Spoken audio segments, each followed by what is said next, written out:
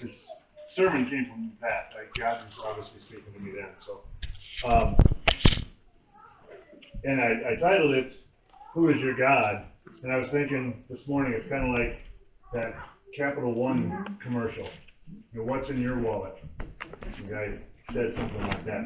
And what we're going to talk about today is actually the first commandment. You just join me. Let's go to the Lord in prayer as we begin here. Father God, I thank you so much for this beautiful day that you've given us. I thank you, Lord, that we have this opportunity to come together and study your word and spend time in fellowship with you, Lord, and with each other. And I pray, Lord, that you give me the words that you want spoken. Open our hearts and open our ears to hear these things that come directly from you. I ask these things in Jesus' name. Amen. Amen. Well, we're going to start out with the passage in the Bible that we're all pretty familiar with. The Ten Commandments were given to Moses, written with God's own finger on a stone for everyone. When he gave them those 10 Commandments, that was the first law that was written down.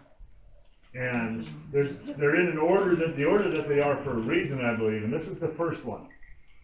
I am the Lord your God who brought you out of Egypt, out of the land of slavery. You shall have no other gods before me.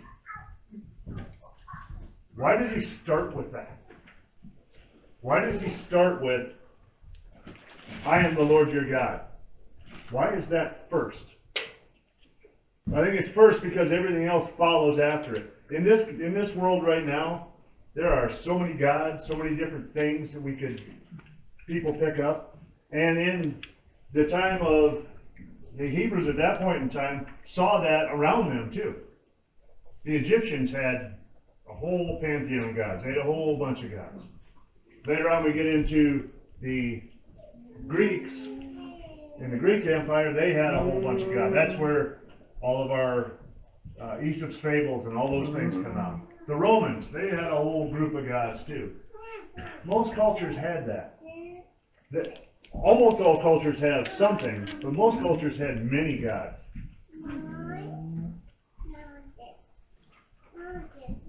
1 Corinthians 8, 4 through 6. So then about eating food sacrificed to idols.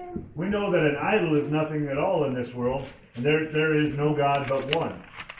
For even if they're so-called gods, whether in heaven or on earth, as indeed they are many gods and many lords, yet for us there is but one God, the Father, from whom all things come, and for whom we live. And there is but one Lord, Jesus Christ, through whom all things came, and through whom we live.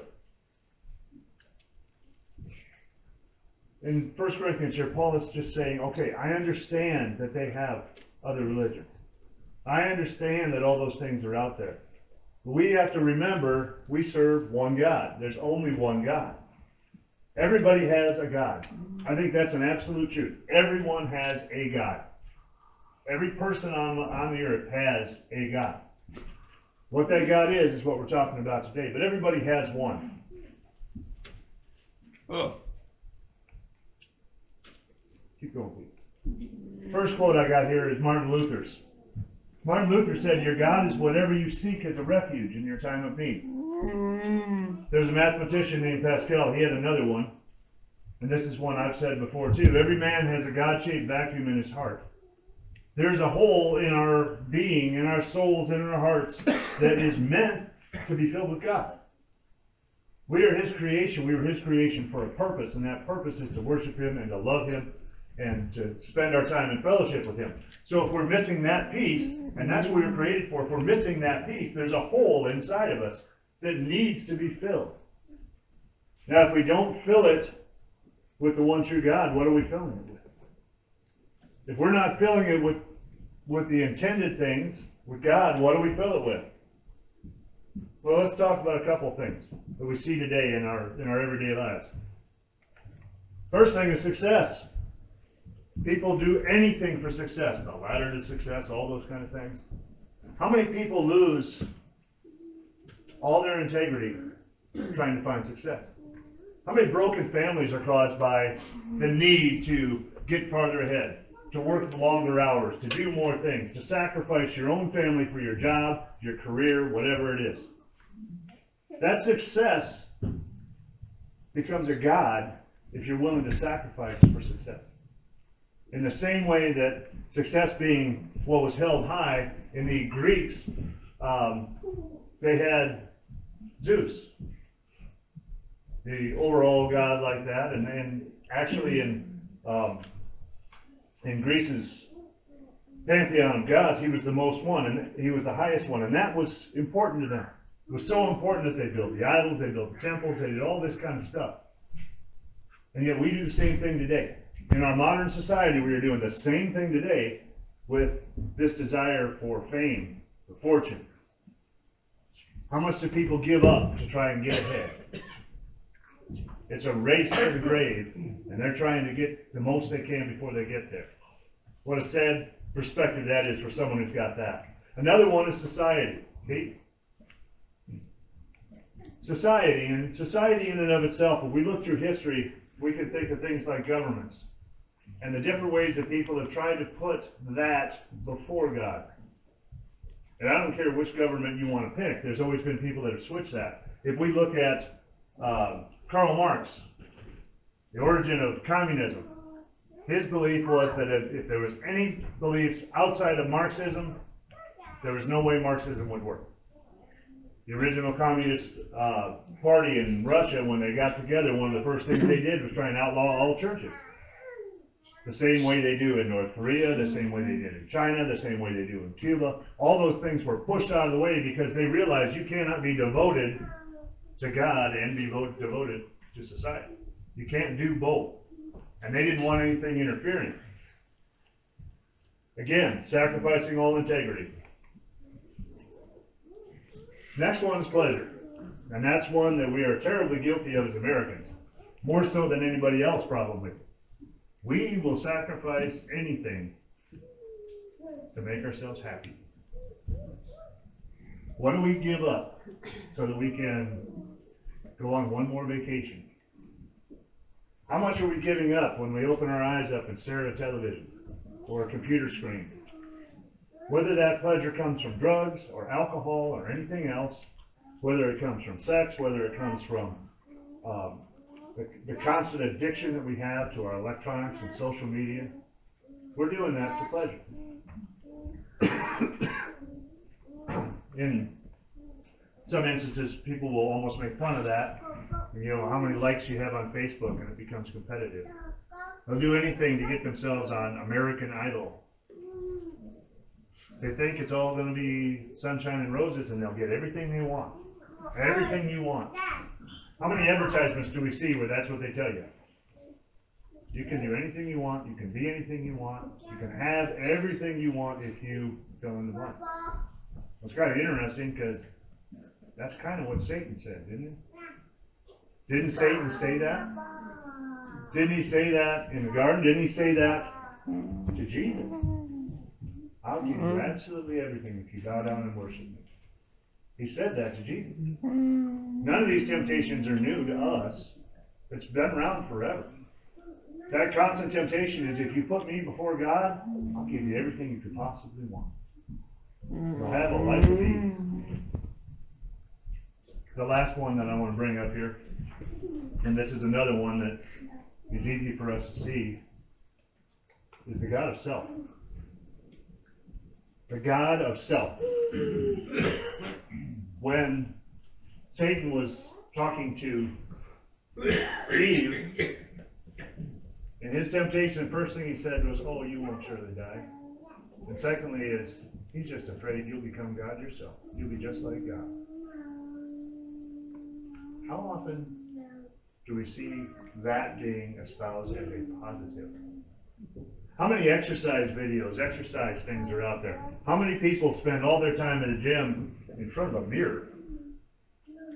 I talked about this with our powerlifting and building up our weight room up there and all that kind of stuff. We've talked about it because partially we went to Eagle Butte this summer because they were tearing apart the gym. We had to go, and they have mirrors in front of some of their machines. And it is helpful sometimes to watch, like we're doing squats to see if your depth is right, that kind of stuff.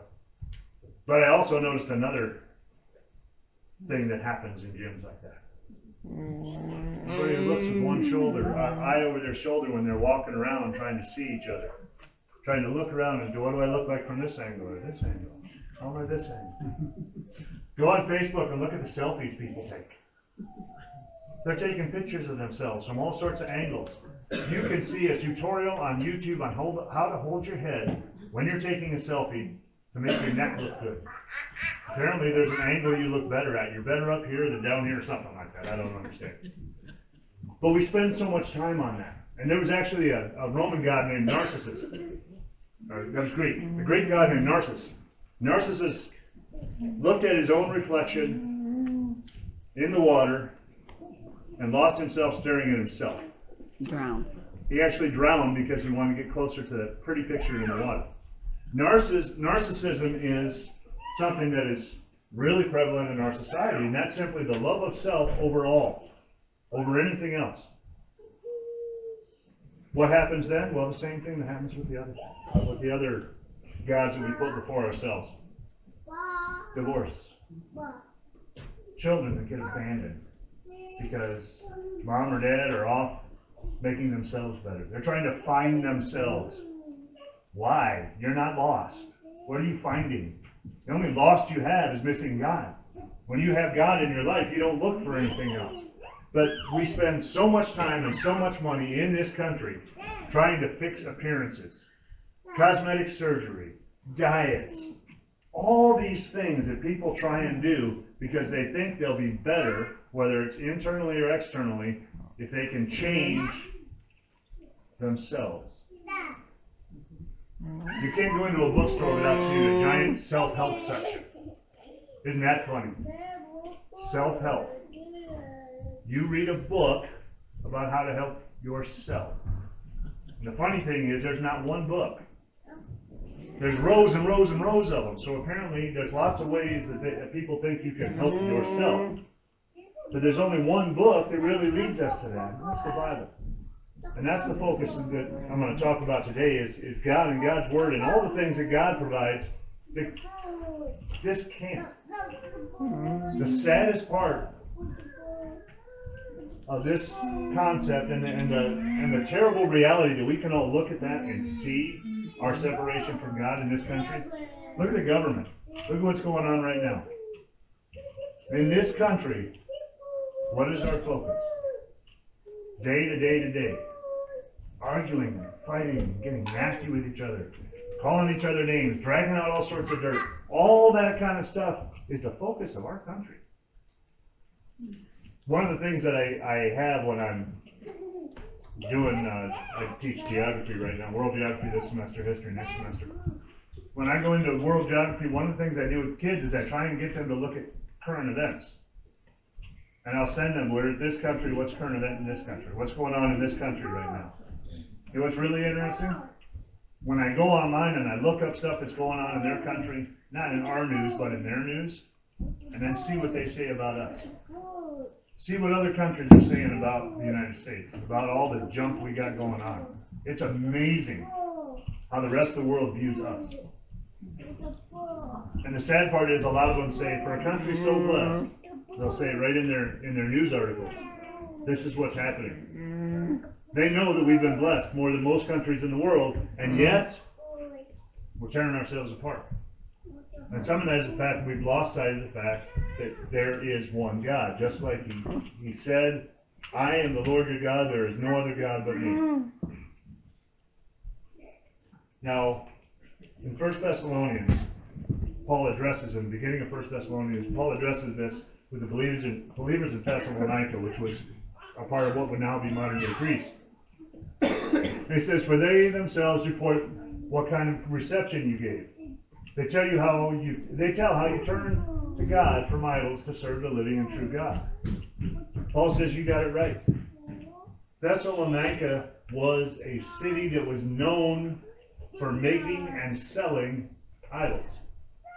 They made them out of precious metals. They made them out of wood. They adored them with all sorts of stuff. If you wanted an idol, didn't matter which one you wanted to, the shops in Thessalonica had one you could take home.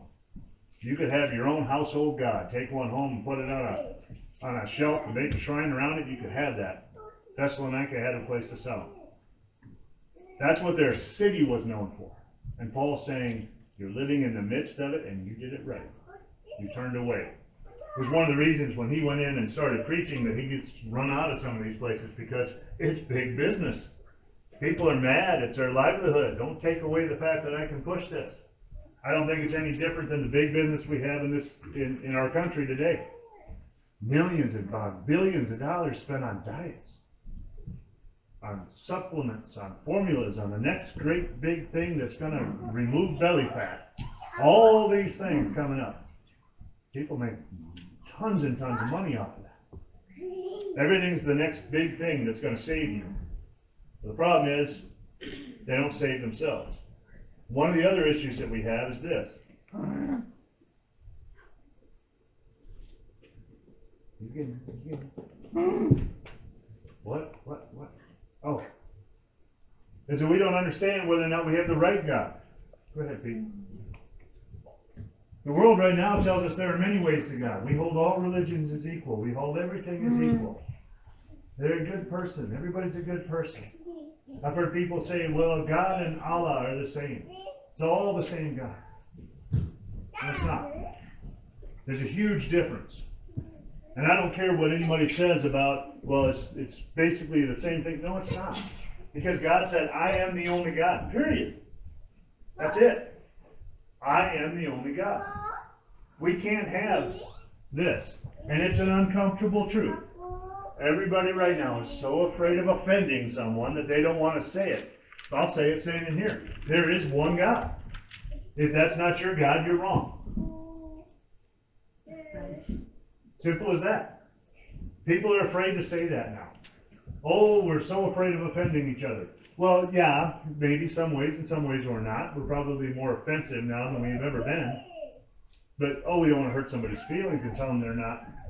Well, we're not saying we're as good as you. We're saying our God is greater than anything. That's got nothing to do with how good I am. That's just the fact that God is God. And the acknowledgement that God is important to us. All 66 books of the Bible continually go back to the fact that there is one God. He is a living God. He is an active God. He is the greatest. He is the only creator of the earth, and he never went away. That is part of what we believe. But our main belief is that there is one God, and that's where we have to focus ourselves. Pete? John 14:6. Jesus said, I am the way and the truth and the life. No one comes to the Father except through me. Period. This is not some sort of ambivalent statement. This is an absolute. No one comes to the Father except through me is an absolute. Right. Where's God? God's residence is heaven. People think they can die without going to Jesus. Well, Jesus is the gateway to get to God, so how are you going to do that? How are you going to heaven without Jesus? You can't. And Jesus said that himself. There is no other way. This is it. So if we, in our attempt to be politically correct, ignore this fact, we're going to do so at our own peril and at everyone else's. If we can't say this, who can?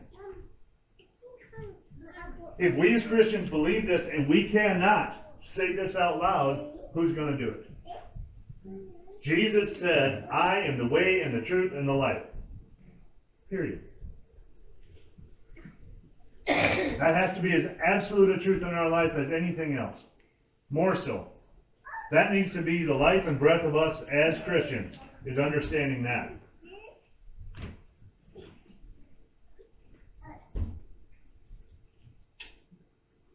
There's no way that we can encounter God through our own personal experience, through age. Our encounter with God starts with God.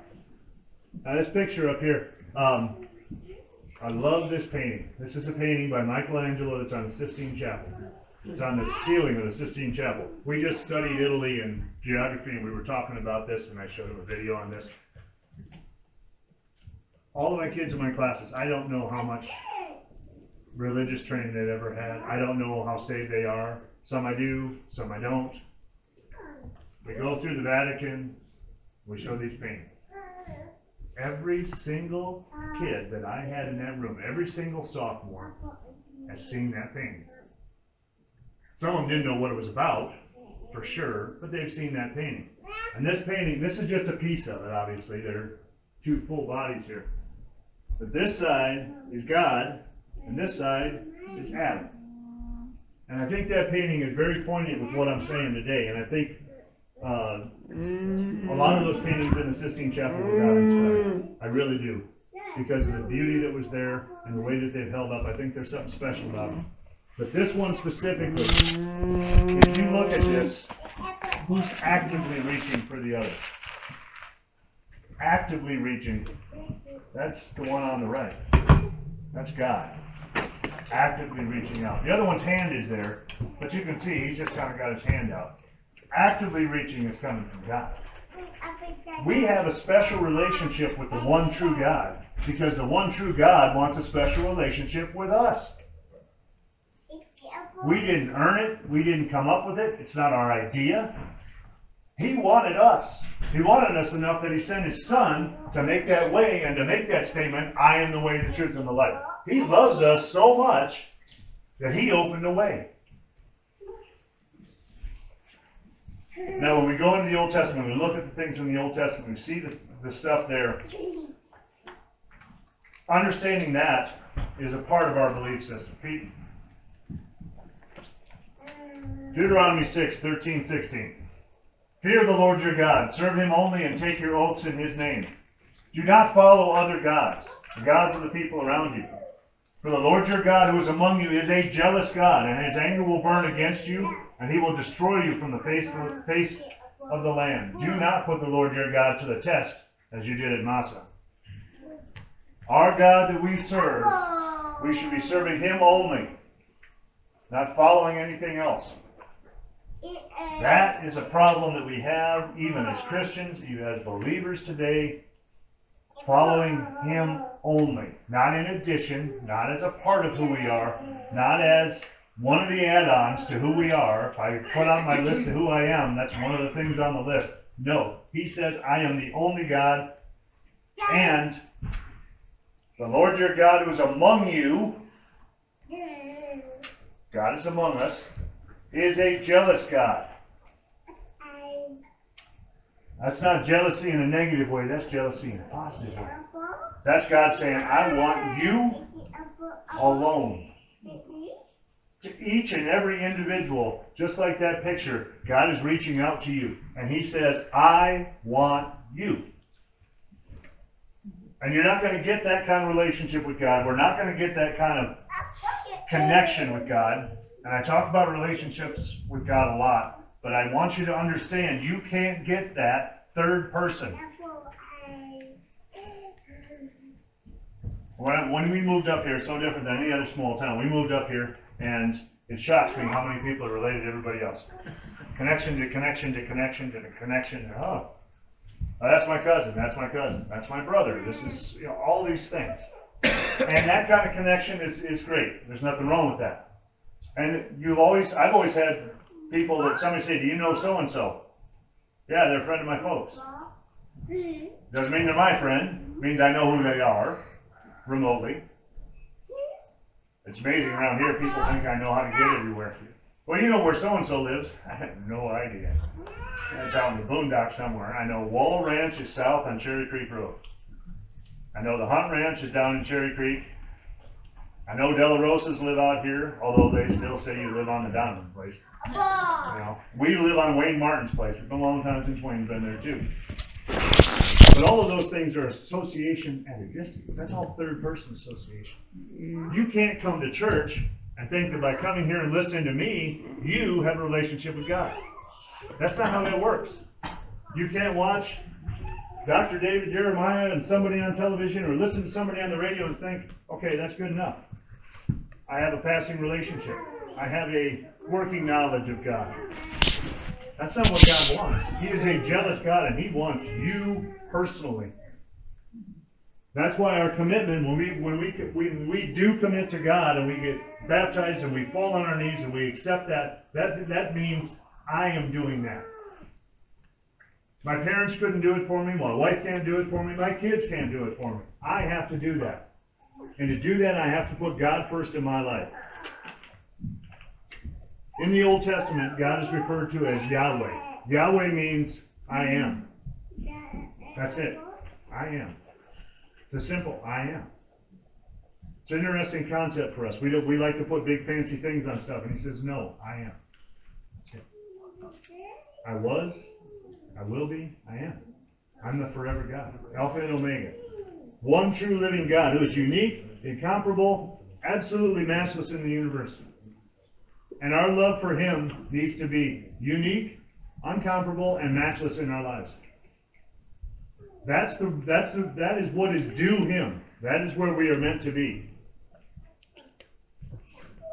The oneness of God deserves the singleness of our heart. Without it, we're missing the point here. God has to be loved more than the success, than the society, than the pleasure, than the self. If we don't put God in front, he's not our God. He has to be first, and that's why that was that first commandment. Now this happens again, this is reiterated again in the New Testament. So, Mark 12, 28 through 30. One of the teachers of the law came and heard them debating. Noticing that Jesus had given them a good answer, he asked him, of all the commandments, which is the most important?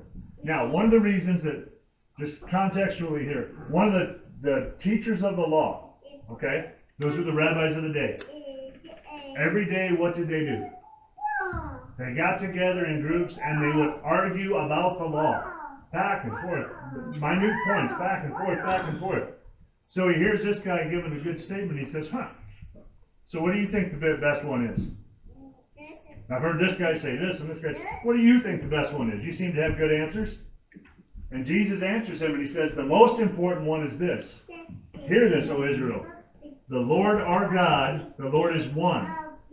Love the Lord your God with all your heart, with all your soul, and with all your mind, and with all your strength. That is the first and the most important commandment. Jesus said that himself. Well, why did he say these things? Well, first of all, because it's true. And secondly, because everything else comes after that. If you can do this, the rest start to fall in place. If you don't do this, nothing will. It's that simple. It's number one for a reason. It's number one because without it, we can't do anything else. You look at the 10 Commandments. If we started at 2 and went through 10, we'd never be successful. We would never be able to do any of those things. There has to be a standard and there has to be a reason, and the standard and the reason is God Almighty. Period. That's all there is.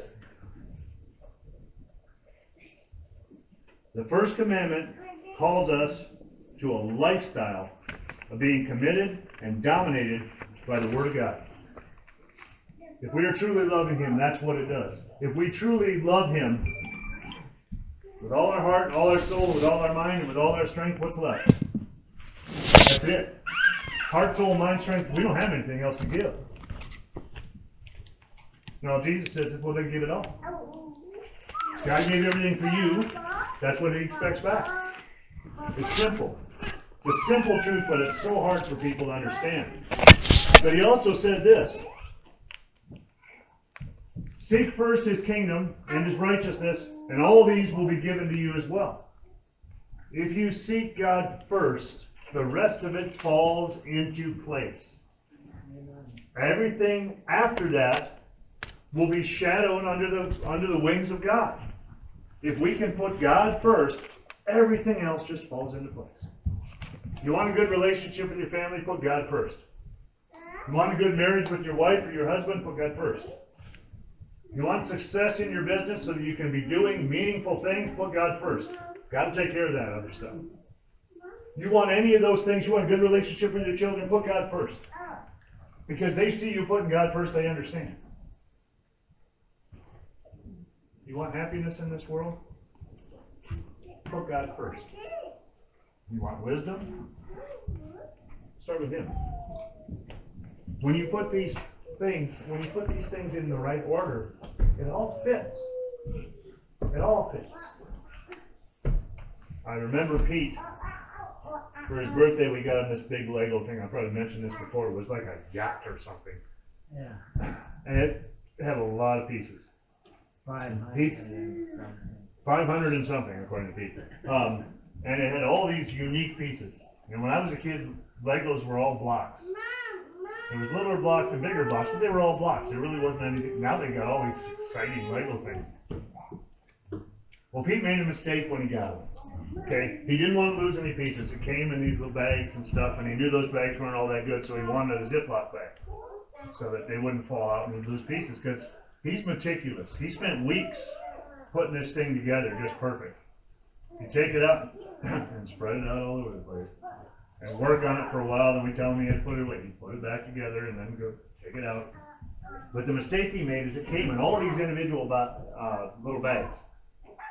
Before he looked at the directions and understood that, he took everything out of the little bags and put them into one big bag. So he had all his pieces in one big bag. And then he was looking at his directions and, okay, now I've got this giant bag of things to look for. I've got this one little piece I need to have to look through. Afterwards, he realized what he did. He knew what was going on. We have to make sure we put God first, or nothing else will work. We will spend our lives searching for answers. And God said, here it is. I am the way, the truth, and the life. If we don't put that first, we'll spend our lives trying to fill that hole, that God-shaped hole, but we'll never find it. This is challenging. It's not easy, necessarily, keeping God first in your life. That's not necessarily an easy thing. It's easy to let that slip and to slide and things to get in our way. And Satan loves to whisper in our ears. Will give us little challenges here and there that will take us away from God. The simple things of saying you don't really need it. I know you said you were going to read your Bible every morning, but this is a busy morning. You really need to check the weather and the news first. It won't take you long. Just pop onto Facebook and, and then you find yourself not reading the Word because you're late. You got to get to school or get to work or do something else. I'll do that later. I'll do it tonight. And then you're tired, or you're focused, or you're looking somewhere else, and your family needs time, and everybody needs time. You've been away from them. By the end of the day, God wasn't first. By the end of the day, when things all slid around, you never spent any time with Him. And all of it came down to choices that you made. All of it came down to little choices, little pieces. The big piece in our life has to be God. That doesn't get ignored. That has to be first. God's not just something we add on. Pete? Matthew 22, 36 through 40. Again, this says, which is the greatest? The other one we came from, another gospel. We're coming back to this one. Jesus replied, love the Lord your God with all your heart, with all your soul, and with all your mind. This is the first and greatest. And the second is like it. Love your neighbor as yourself. All the laws and the prophets hang on these two commandments. Jesus had a lot of problems with what was going on in his day, and I think he would have a lot of problems with what's going on in our day right now. One of the biggest problems he had was with the Pharisees, and we see that all throughout the Gospels. He had problems with the Pharisees. And one of the problems he had with the Pharisees was that they weren't following this. They were all about rules and regulations and laws. And they were very proud if they followed the laws, but not the greatest law. The greatest thing was putting God first. And if they didn't do that, there were 613 individual laws for living that the Pharisees tried to follow. 613. Every single part of your life. From going to bed to waking up to what you wore to what you ate to how you washed your hands and how you washed your face. Whether or not you cut your hair, your beard, the way it was all done, there were 613 different laws. And Jesus said there's nobody's going to be able to keep that. But he brought a new covenant, the covenant. And the Pharisees were ignoring the new covenant because they liked the old covenant. I don't know everybody in here what you do for a living, but there may be a lawyer or two in here. But if you ever get in an argument with a lawyer, and they use that circular logic on you and it just keeps going in circles, In the end, you don't really know what they were talking about. They just kept you going in circles. Satan loves to do that because you don't get a focus. You don't get a chance to say this is an absolute truth, period. End of story. Say what you want, absolute truth. That's what Jesus was saying here. And also he said in the second part of that, he says, the second is like it. Love your neighbor as yourself. And that is a concept that drawing closer to God will become easier for you to do. When we truly understand the love that God has for us, and when we have that love for him, then that love permeates our body so much that we can't hate.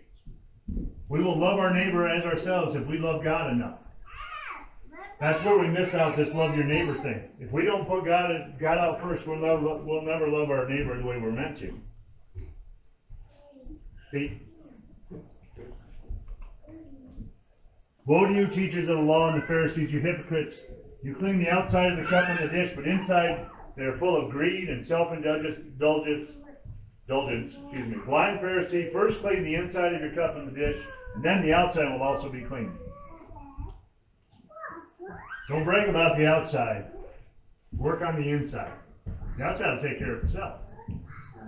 The healthiest people I've ever met worry about God first, not about exercise. Everything else can fall apart, but if God is first, your world will be held together. Things go bad. I know it does. Things will go bad on this earth. There will be earth-changing things that happen in each and every one of our lives. We will lose people we love. People will suffer. We may suffer from incurable diseases. All those things can happen.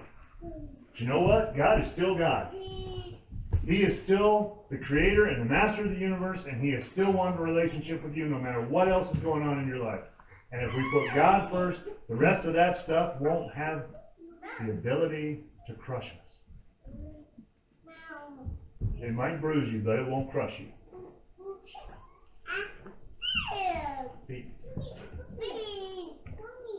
Matthew 15:3. Jesus replied, and why do you break the command of God for the sake of your tradition? Why is that more important than God? Why is anything more important than God? Why is anything you want to say, any doctrine, any arguments, any problems that you might have, law related, why are you putting that before God? And unfortunately, a lot of us in our Christian life here in the United States, we do that. We put up walls between us instead of opening doors because of God. In addition to this, John 14:15 says, if you love me, keep my commands. So God says, I am your God. I am the one and only living God. I have no other God before me. What does that mean? Do you love me? If you love me, you believe in me. If you put me first, you'll love me. And if you love me, you'll keep all my commands. It's not an issue. When Jesus was talking to Peter after the resurrection, and Peter's heart's broken because he knew he had denied Christ, he says, Peter, do you love me? And he asked it 3 times. But he said, Peter, do you love me? And Peter said, yes, I love you. You know I love you. He said, then feed my lambs. Then do my work. Then go out there and get working. Get busy. If you love me, you should be doing something right now. You have a job to do. I gave you a job. The crux of this as an individual, as it comes back to us, is this. Who is our God? Who do we put first? Where do we put ourselves in this hierarchy? Is God above, below, beside, or beneath us? It's that simple. I think of the image of the cross here when I say things like that. Is God here? Is he at the top of your life? Is he over on the side somewhere where, yeah, he's kind of with me. I'm walking with God, but I'm not letting him lead. I'm just walking beside him. That doesn't work. God says that doesn't work either.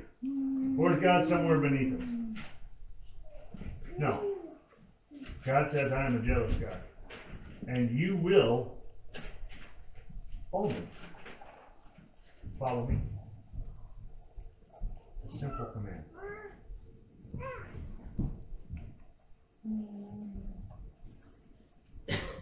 1 John. Dear children, let us not love with words or speech, but with actions and in truth. And then in James 1:22, do not merely listen to the word and so deceive yourself. Do what it says. Both of these people were writing with the intent of helping people to understand this concept of loving God. Helping understanding the concept of how deep and wide God's love is for us.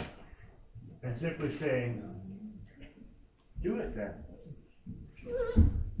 If God is first in your life, do it. Act like it.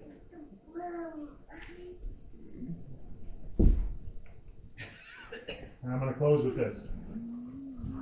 A new command I give you. Love one another. As I have loved you, so you must love one another. By this everyone will know that you are my disciples, if you love one another. High standard here. As I have loved you, so you must love one another. There was no greater love than God sending his Son. And there was no greater love than Jesus dying for us. The two greatest loves we've ever seen in the world, that's ever been and ever existed, was God's love for us and Christ's love for us, that he loved us enough to die. And Jesus says, love each other like I love you. If you want to get it right, you must love one another. So I think as individuals we need to search our own souls. Is God first? And as James and John were